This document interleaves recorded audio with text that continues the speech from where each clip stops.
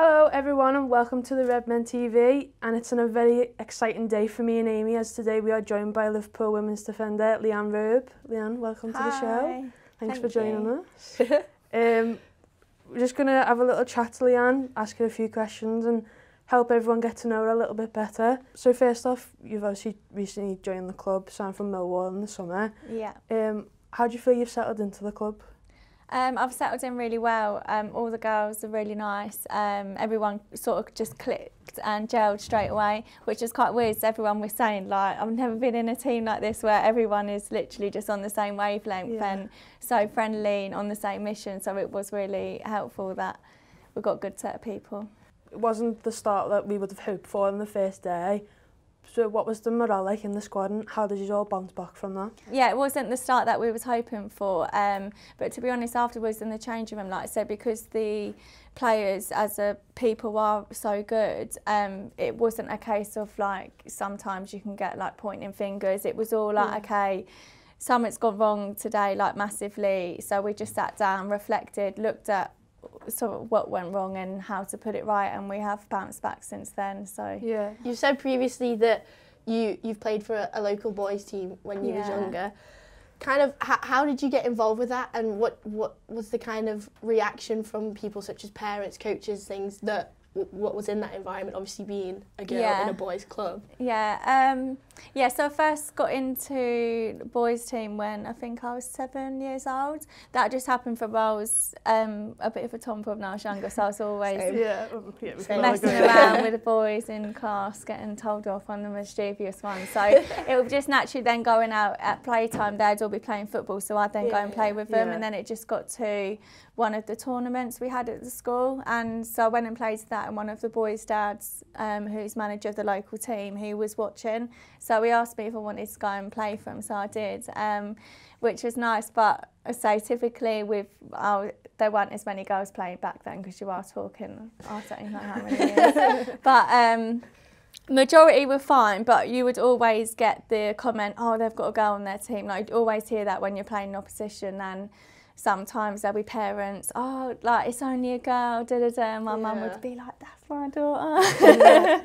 But no, it was good. The boys were supportive. There was a few in the team that when I'd get player of the match, they wouldn't like it. But she always gets it. And I think actually from having the comments about, oh, is that a girl, I think that actually spurred me on even more, because I want to prove them wrong. So I think that is where I used to get my, like, you'll see my defending my aggression and things like that, because I'd always just be determined to be like, no, I can tackle you even though I'm a girl. It's, for a lot of people out there, obviously women's football is getting bigger and bigger as it goes on.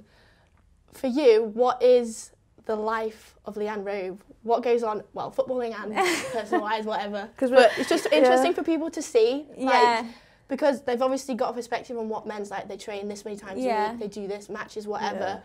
I'm interested as well to see what it's like from a women's perspective, whether it's the same or whether they've got differences. I'd say in terms of the training and that sort of, say, lifestyle routine, it is pretty much the same.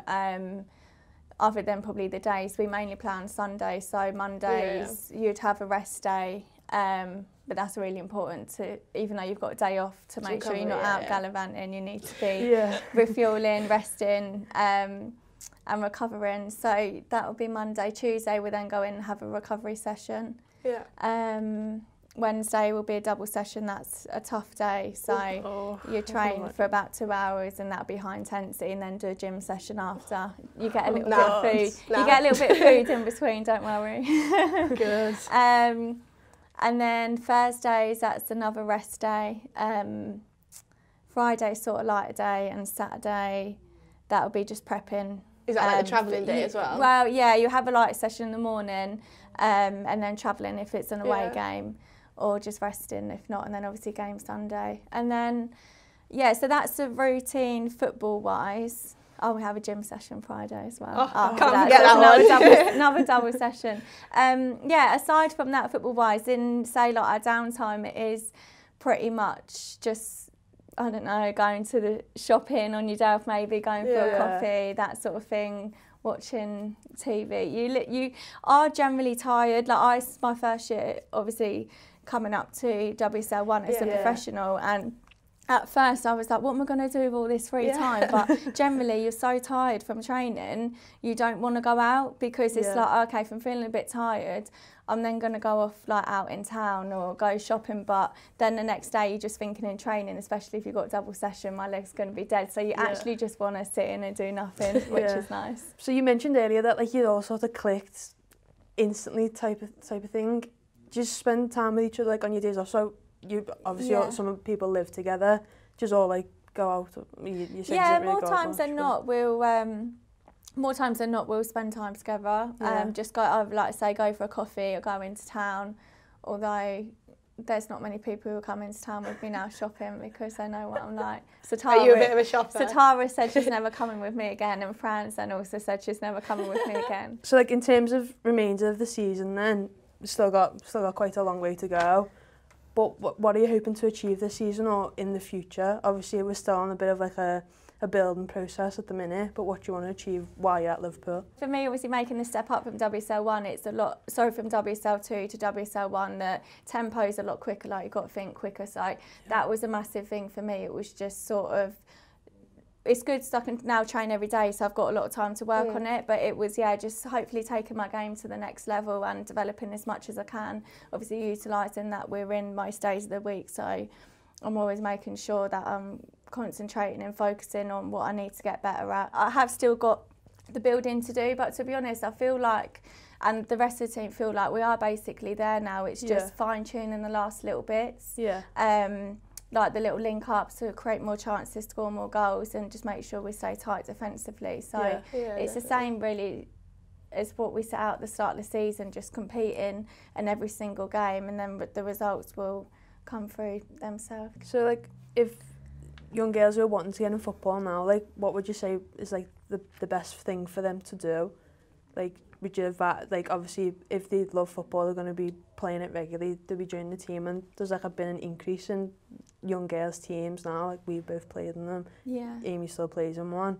Well, like, well not for the minute, but like what would your advice be to them getting into football? So for girls who are starting out and wanting to have that as an end goal where they can be professional one day, then it is just about, like I say, always working hard, practicing and focusing on your game, and then like you say, once they feel ready, putting themselves out there, going to trials, doing extra training where they can, and then take it from there really. Yeah, definitely. Just putting the work in, isn't it? Yeah, 100%. Yeah, that is massively it. That was like, for me last year, well, from the last few years in WSL2, like we was only training twice a week, but in my head I knew like, okay, if I want to be professional, then I need to be as good as them. So they're training every day, we're training twice a week, so I'd go out and do extra sessions to try and get my quality up. So it's little things like that where you have to look at sort of the players who are where you're aspiring to be and what sort of their lifestyle is, and